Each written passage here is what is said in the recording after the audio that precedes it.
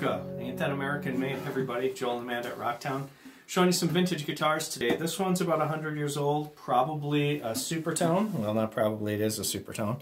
And so it has really cool binding. This one's got a lot of repairs on it over the years. It's even got a mix-matched back. But it plays great, and it sounds good. And it's American made.